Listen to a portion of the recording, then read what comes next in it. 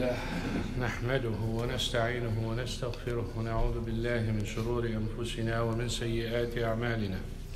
من يهده الله فلا مضل له ومن يضلل فلا هادي له، وأشهد أن لا إله إلا الله وأشهد أن محمدا عبده ورسوله. ثم أما بعد، وكان الله على كل شيء مقتدرا.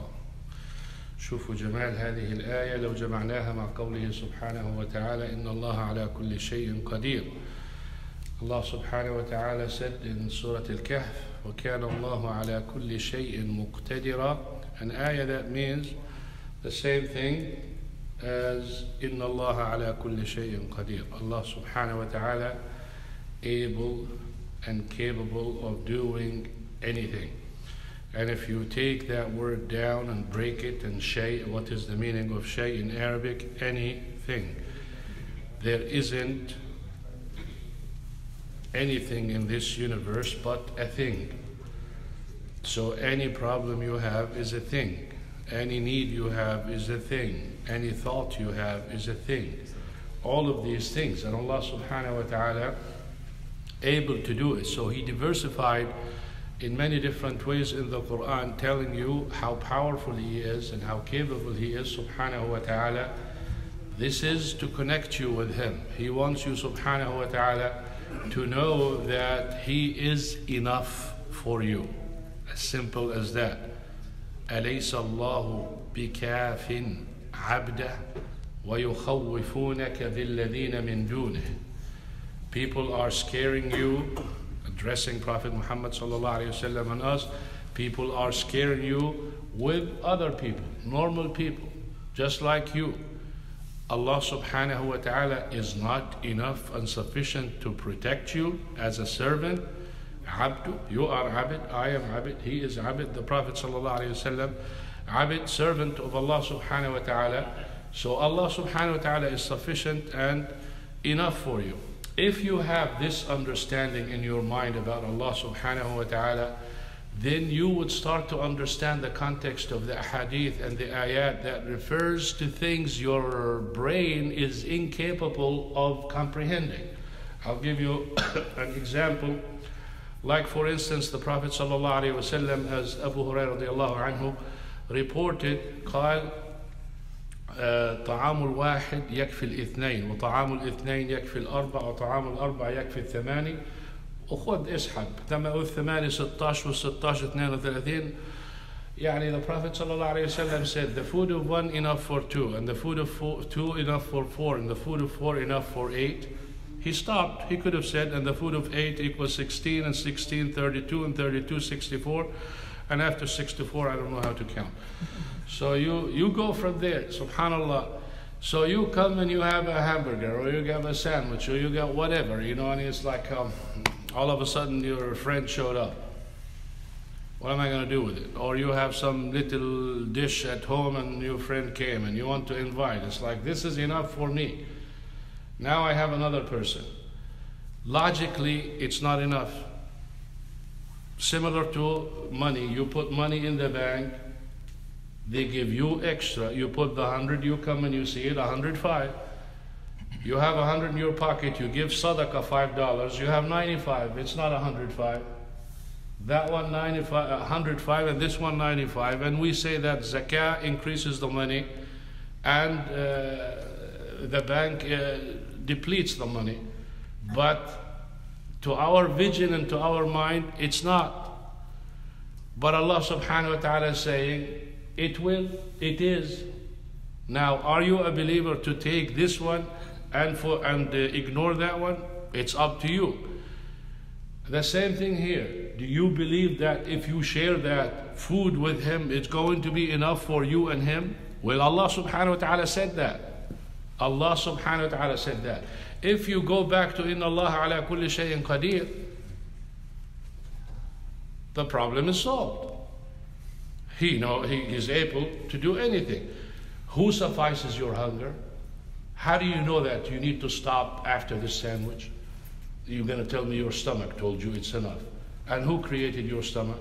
And who said it and who programmed it to say enough for this and I need more?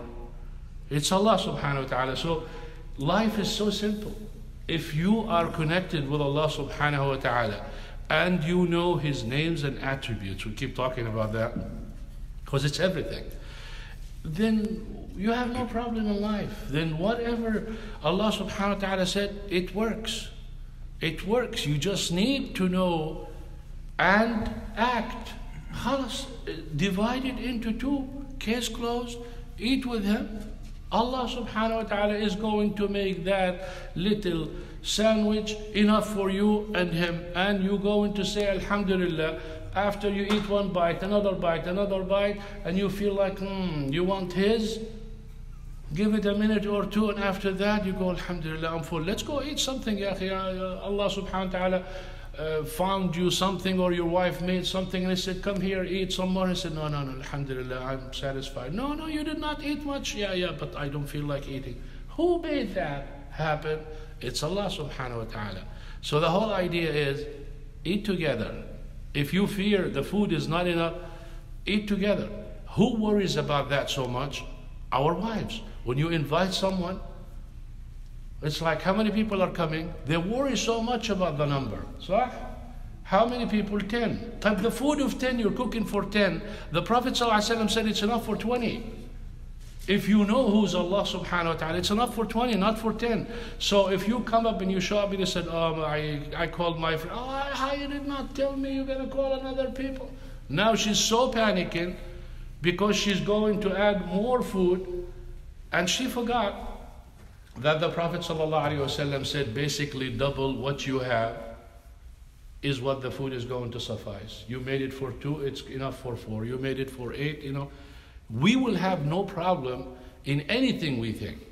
The only problem we have is we don't act about the command. Eat and share and eat together. You have a plate, enough for me.